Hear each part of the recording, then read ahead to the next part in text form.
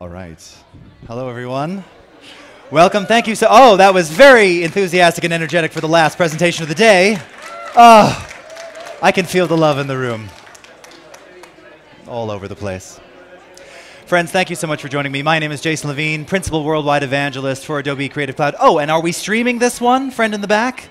We are. Thank you for joining me again. This is the last presentation of the day. But of course, you've got 3 more days to showcase all of the new features that have just arrived to the digital video and audio applications here in Creative Cloud.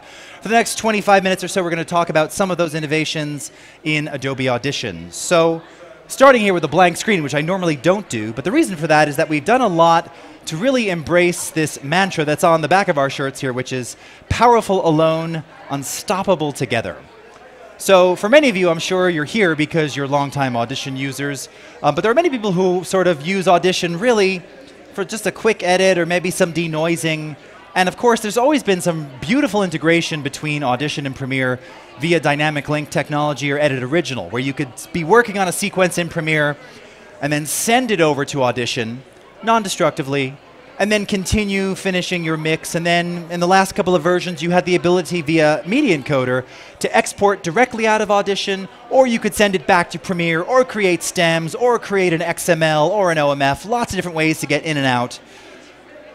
But we heard from editors who are working in Premiere and wanted to do more with audio and wanted even a smoother level of integration. And what they really wanted was, I want to do my edit, lock it down, and then when I want to work on the sound, I don't want to have to send and rely on dynamic link. I just want to be able to open up my Premiere project directly in Audition. So, in this new version released earlier this week, you'll see that I have our Premiere Pro project file here, which I can now take any Premiere Pro project file, drag it directly into the editor or our multi-track interface, and just like when you're importing projects, say Premiere into After Effects or vice versa, you get to choose the sequence that we're working on. So we're going to choose this scene between trailer. Click OK on this. Now I've got one linked piece of media that I got to relink for you live while I'm here. Let's go ahead and grab that MP4. It's this one right here. Click open on that. OK. There it is. Yes. Thank you, Adobe employee, for clapping. Eric, you're always here for that. Thank you. 5, 6 years running now. I can always count on you, sitting in that seat. This is extremely powerful because, again, regardless of what you have in Premiere, whether it's 8K, and by the way, this is sourced from 8K, Red Weapon, if you saw my Premiere Pro demonstrations earlier today, 4K FS7 and 4K A7, all of that is streaming live directly into Audition without Premiere Pro even being open. So this gives you complete control and flexibility when working here in the multi-track. All right. Now, taking a little step further and going a step further here, I'm going to open up another session for you. Because one of the other things that we, again, Unstoppable Together, wanted to, or we've been hearing a lot about from customers over the years is, particularly when you're doing sound and sound design for video. Audition has always had an unlimited track count, which is wonderful. Pretty much all of your DAWs do these days. But in the case even of this one, which is about, I don't know, 15, 20 tracks, as you start adding more and more, it just gets very hard to start to navigate through the multi-track. Now, we had a function here called Zoom Out Full Axes, and it would sort of do a vertical and horizontal zoom in to show all the tracks in view. But you would often end up with this kind of weird, uneven, not pleasant to look at kind of view. Happy to say that that's been completely revamped now. And when you do zoom out full, it does just that. Everything comes into view in its full duration, horizontally, vertically. You can see at the bottom there in yellow all of your bus tracks. By the way, it's also worth pointing out for those of you who've never even done this before, if you just right-click along the track headers right here, you can change track colors really easily. I love to color code everything. Also, if you send things from Premiere or color code your tracks with all of our new label colors in Premiere Pro, you now have 16 user-definable, editable colors. All of that comes over to your session in Audition as well. So new zoom out full. Also, tons of work in terms of playback scrolling and just UI improvements as you're navigating through the interface. But even still, as we start working on our multi-tracks, you know, ultimately, you're just going to start doing a lot of this, right? And yes, you can pick up tracks, and you can move them around and reorder them and do all this sort of thing, but it started to get a bit confusing. So we wanted to make it easier for you to really hide or show only the tracks that you needed to work on at any given time, borrowing a little bit of this tech from, say, Photoshop. So we're happy to announce the new Tracks panel, which you see down here, with the familiar Photoshop eyeball icons here. So let's say I simply wanted to work on just dialogue tracks. I only want to see and work on and process dialogue. First, I'm just going to come over here and I'm going to mute my sound effects and music buses. And then in the Tracks panel, I'm simply going to turn off, it's like helicopter, so this is some sound design, waves, breathing, that counts as dialogue, water, thunder, bubbles, bubbles, rumble, music, leave dialogue, turn off sound effects, turn off music mix. And now I only see those tracks in view. So just like you have the show, hide in After Effects and similarly in Photoshop, you now have that functionality here in Audition. Very, very useful, very, very efficient when, again, you just need to get to things quickly. But even better, by session, we allow you to create presets of these configurations, which are, of course, accessible via keyboard shortcuts. So let's say preset 1 is going to be dialogue only. You'll also notice that we have some presets made for you. So I can say show only audio tracks, show only bus tracks, only tracks with clips, etc. So let's turn everything back on. And now let's do just all the sound design. So again, I'll turn off all of our dialogue here. All right, let's just mute that. All right, did it? OK, good. And we'll come up to our Tracks panel here, track visibility, save into preset number 2. Now, I'm terrible with keyboard shortcuts. Anyone who knows me knows how true that is. So if I want to bring back all my dialogue, what is it, Shift 1, OK, and Shift 2 for the other. That seems like I should have been able to retain that, Eric. Probably recall that one. Shift 1, there's your dialogue. Shift 2, there's all your sound design. Again, we can wind this back just to verify, start playing this. So you can hear all the sound design. And if we do our Shift 1 again, now we should just hear dialogue. Whatever dialogue is in there. OK. Oh, this breathing is like, what is this? Agitated male breathing.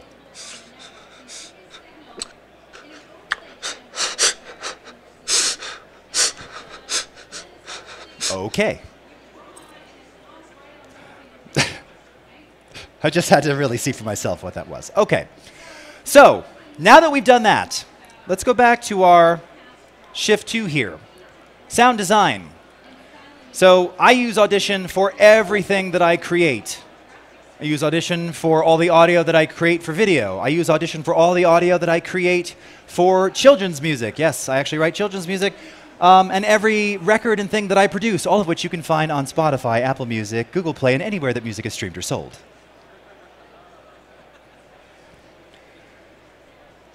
But sound design is actually something that I've gotten into in the last couple of years. I did it years ago, and I've kind of gotten back into it. One limitation, however, was when lining up audio clips against picture, against timecode, it was always a little bit challenging to really line things up properly, because we didn't have a true sort of clip spotting functionality where I could grab a clip and have some kind of visual indicator along with timecode to show me exactly where I was in time. So you may have noticed that there's timecode on the video here. If we right-click and go into our video preferences, so aside from the timecode itself, so you've got the ability, of course, to resize your timecode. You can change to various positions. You can display session or individual media clip timecode. So this is very useful, again, if you're doing any kind of ADR, right, dialogue replacement against video.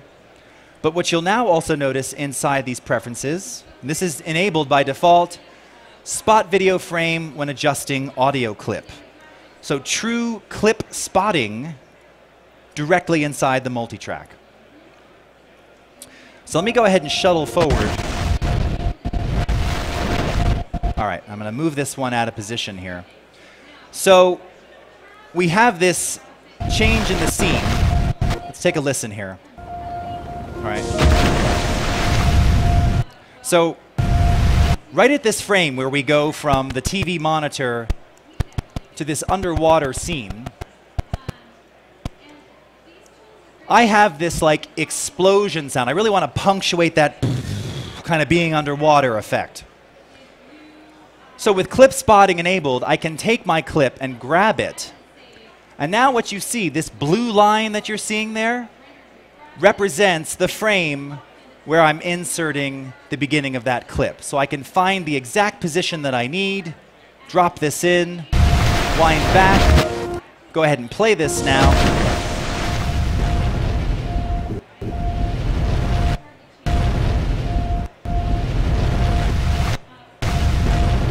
And really just nail the position of that sound design very, very quickly.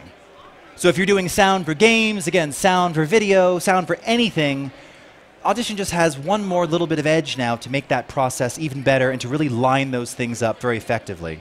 Now, it's worth pointing out, too, of course, that in terms of your time displays and things, we're, of course, working here in 23976. You have extremely flexible and fast zooming capabilities. I'm just using my little gesture here on the mouse. So you can get all the way down to sample. Those are samples, by the way, like super fast. So these are just some of those kind of zooming improvements. And by the way, you see how smooth everything is as you're zooming along, that you're able to do directly here inside the multitrack very, very quickly in this latest version. Now, just speaking about that, because we're talking about a project that came from Premiere Pro, you might recall, any of you ever use the send sequence to Audition function? Okay, some hands, some heads. Okay, very good. So when you would create and send the sequence from Premiere Pro to Audition, again, it was non-destructive in the sense that what it was actually doing was creating new copies. It was extracting and building new copies of all the audio from Premiere and bringing those extracted versions over to the Audition side. Just a fail-safe to give you, again, sort of a backup copy of your audio. It's all non-destructive in any case. You always have access to the originals. That's fine. The problem is that what happened is you ended up inside of your Files panel with hundreds of clips, in some cases, all labeled extracted audio _1-01, and then the file name. Very hard to manage. And if you went into your list of files here, everything kind of had the same relative name. Really hard to find stuff, really hard to organize, and even more of a pain to archive.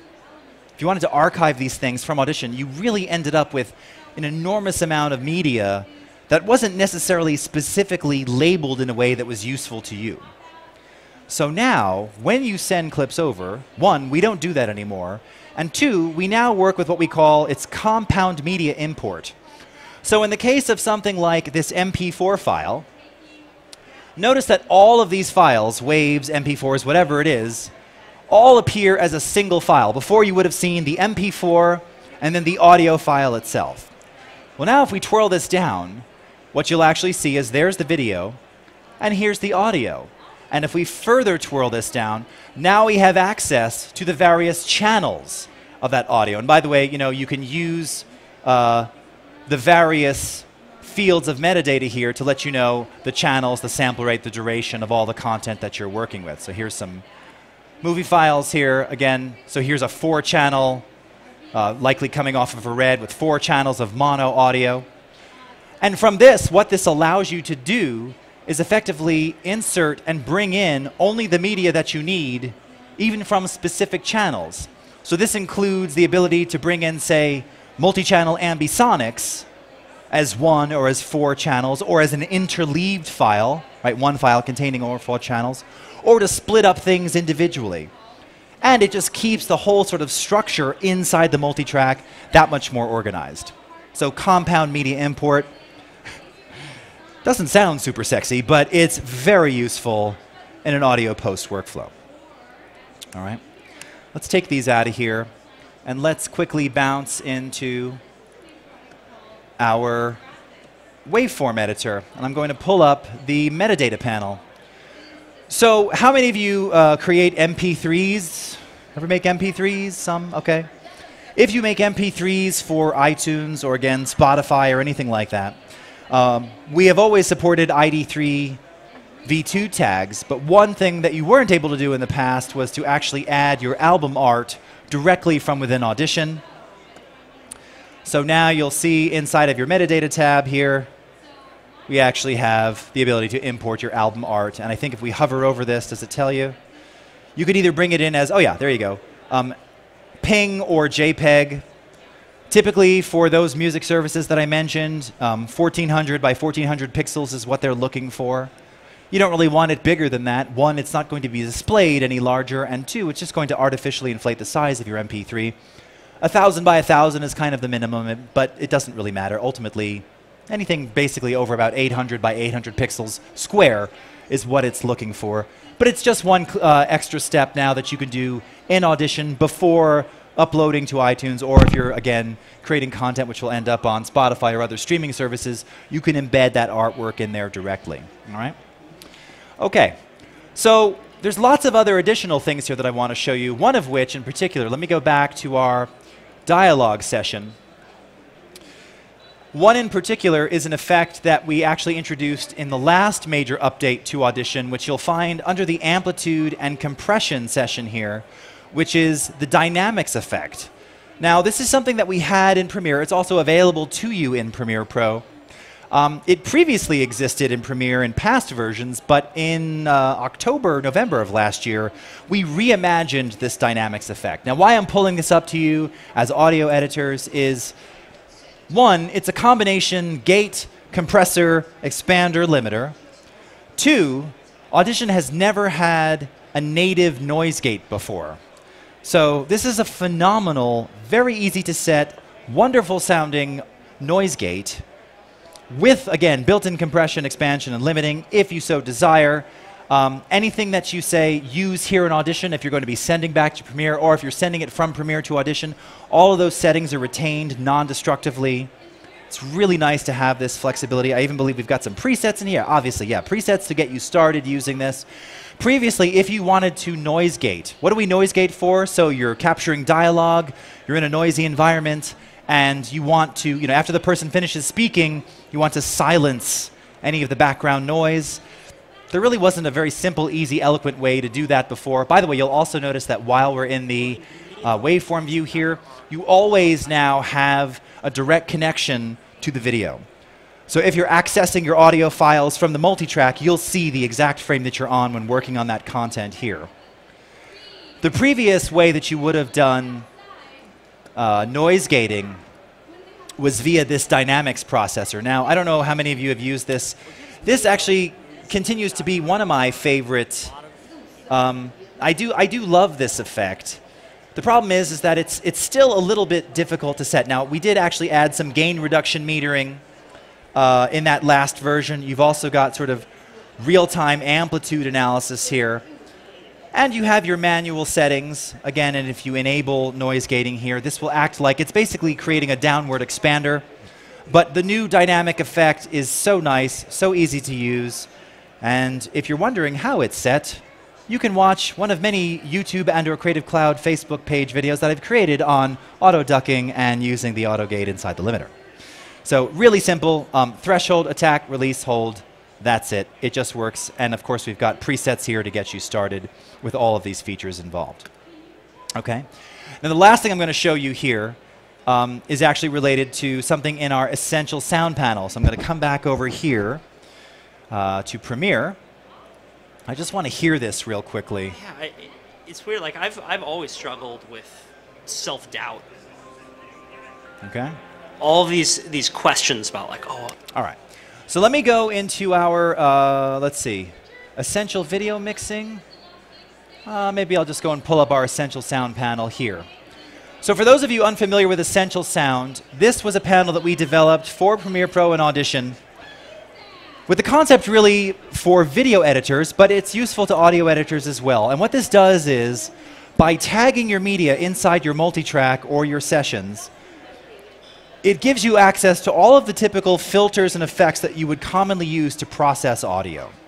So in the case of this, we've got music, which actually looks like it was already ducked. Let me see if we actually have enabled the ducking on this. No, we haven't. OK, it's just keyframed. Interesting. All right, so I'm going to re-bring this file in so I can show this to you properly. Let me get rid of these here. I'm going to insert this. Are you enough? What are you going to do with your life? OK, perfect. All right. So again, we've got this soundtrack, we've got dialogue, and we want to basically ride the fader to duck the music underneath the dialogue. Okay? Now this is something that we just added to Premiere. You actually had this available to you in the previous version of Audition. And you can do this leveraging the Essential Sound panel.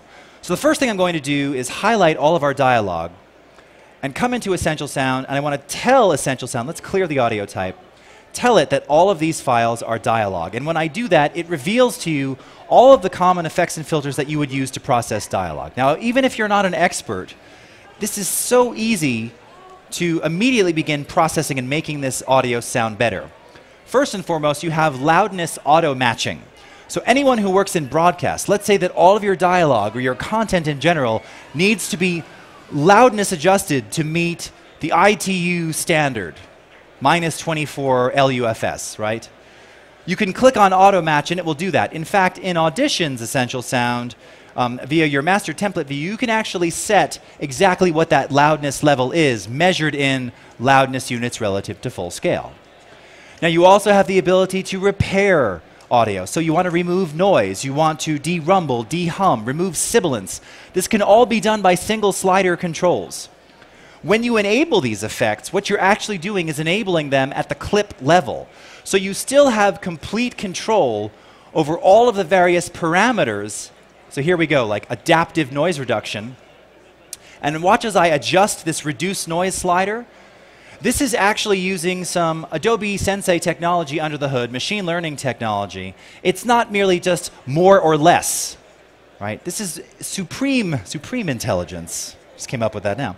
Supreme intelligence to configure your audio here. But for this, I don't need any repair. I just want to add a little bit of clarity. So this is probably my most favorite thing next to ducking in Essential Sound, which is adding dynamic compression. Compression is the hardest thing to do if you're not an audio engineer. Once you learn it, you get it, but until you do, it's hard. So here, what we can do is I can enable dynamics, and I'm simply going to move this slider to the end. And you'll see what this will allow you to do is to set the sound from natural to more focused, really bringing all of that dialogue to the forefront, right up front, so we can really make it that much clearer. Now, we haven't ducked anything yet, but watch as I start to play this back and adjust dynamics and listen to what it's doing. Yeah, it's weird. Like I've always struggled with self-doubt. All these questions about like, are you enough? Before. What are you going to do with your life? After. All right, so you can see it's just a little bit more up front, a little bit clearer. This dynamic slider is amazing. Once again, it's using that dynamics processor effect that I showed you before. And powered by Adobe Sensei, it's auto-detecting all the threshold levels of all of your dialogue. That's the point at which compression begins. That's the hardest thing for people to grasp. It does it automatically, quite brilliantly. And it'll even introduce downward expansion, so in the silent sections, it's quiet. It's really wonderful and very musical and very natural. And then what we can do is I can tag our music here as music, and I can enable ducking. Now when I do that, by default, it wants to duck against dialogue clips, which we just tagged, right? But you can also duck against music, sound effects, ambience, or let's say we brought in this session from somewhere else via an OMF or XML, or sent from some other project in Premiere that came from another NLE where nothing was tagged. You can use this option to duck against clips without any assigned type. And then you have three very basic sliders that do incredible things. Your sensitivity is your threshold control. I'm going to leave that at the default. Then you have your reduction amount, reduced by. Now 18 dB is a little aggressive for this, so maybe we'll go to around -10 something. And then your fade time is when it begins ducking, the time that it ramps into the duck and the time that it ramps back up. So 800 is the default.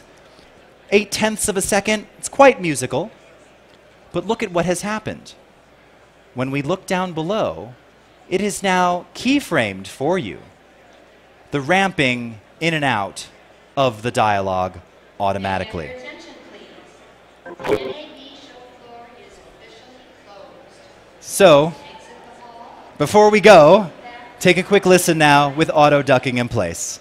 Have a great evening. Yeah, it's weird. Like I've always struggled with self-doubt.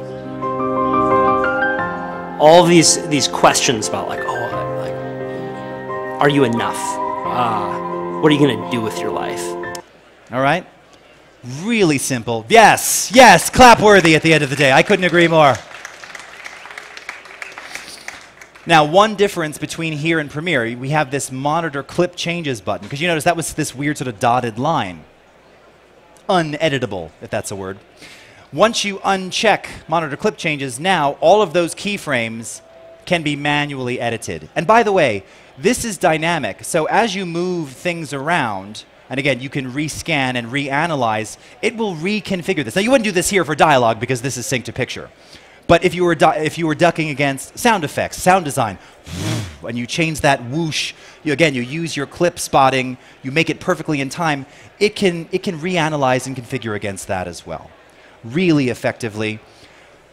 This is so good. Now listen, if you want to do traditional sidechain ducking in Audition, yes, we have that. For the audio engineers, the audio nerds out there like myself, Duran, Eric, and many of you, I'm sure, you want to use your favorite waves compressor, whatever it is, to sidechain duck or sidechain EQ, you can do that in Audition. But for something like this, oh, where did my video panel go? Where we simply need to automate this process quickly, this is unbelievably effective. And again, you can make these changes. They're all completely non-destructive. Very, very simply. If we wanted to bring that audio back up, it's very easy to do that. By the way, you'll see that as I'm moving this reduction slider, do you notice the line is dropping more and more? We're reducing it more and more. It's relearning each time I do that. All right? Just as before, like if I move these clips around, it'll do the same thing there. Notice the lines are moving. It's learning using Adobe Sensei to reconfigure the ramp and the curve. All right? The new version of Audition, my friends. We are out of time. Thank you so much for spending the last half hour of NAB with me and staying till the end. We're back tomorrow with more Premiere, After Effects, Creative Cloud, Character Animator, and all of our amazing customers. Hope you had an amazing day one at NAB. Thank you so much. We'll see you tomorrow. Take care, everybody. Bye-bye.